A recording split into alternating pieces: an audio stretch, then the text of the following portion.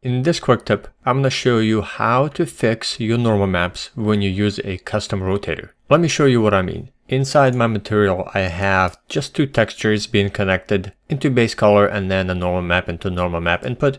And then I have the standard way to rotate your texture by using a custom rotator, a texture coordinate plugged into UV slot, and then a scalar parameter that I can change inside the material instance that rotates my texture. And then this material instance is applied to this simple mesh. So right now it looks like how it's supposed to. But then if I begin to apply a rotation to this mesh and rotate the texture, let me go ahead and enlarge this, make it bigger. And I have a rotate parameter right here. I'm gonna go ahead and enable it.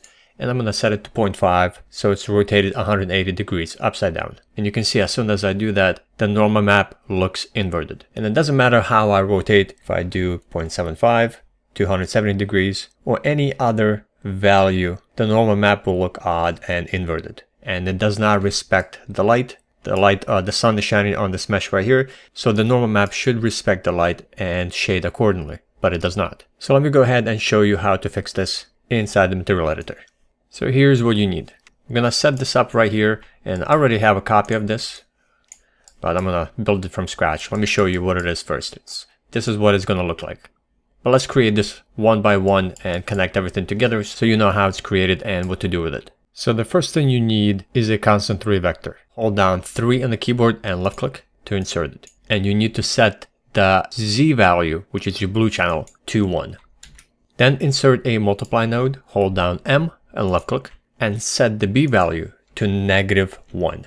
And then we need a constant 1 vector. Hold down 1 on the keyboard and left click, and keep this value at 0. And now we need another node that we can connect all of these up into, called rotate about axes. So right click to bring up a search menu and type in rotate about axes. And this is the one we need right here. So this is what's going to control the correct orientation of the normal by utilizing the Z channel or the blue channel using the constant 3 vector. So let's go ahead and connect these up. So take the constant 3 vector, and this is going to go into normalize rotation axis. Take the multiply and connect it into rotation angle. And the pivot point is going to be set to 0 and connected to the pivot point input. Then we need to take the position of the normal map right here, take the RGB and run it down into position.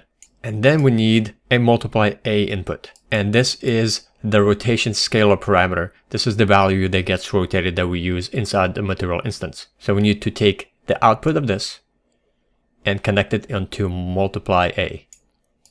While we're still running this into the rotation center of the custom rotator.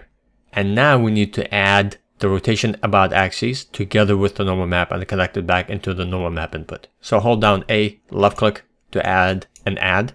Then take the output of rotate about axis, connect it into B. The normal map goes into A. We're now adding the normal map and then the fix together.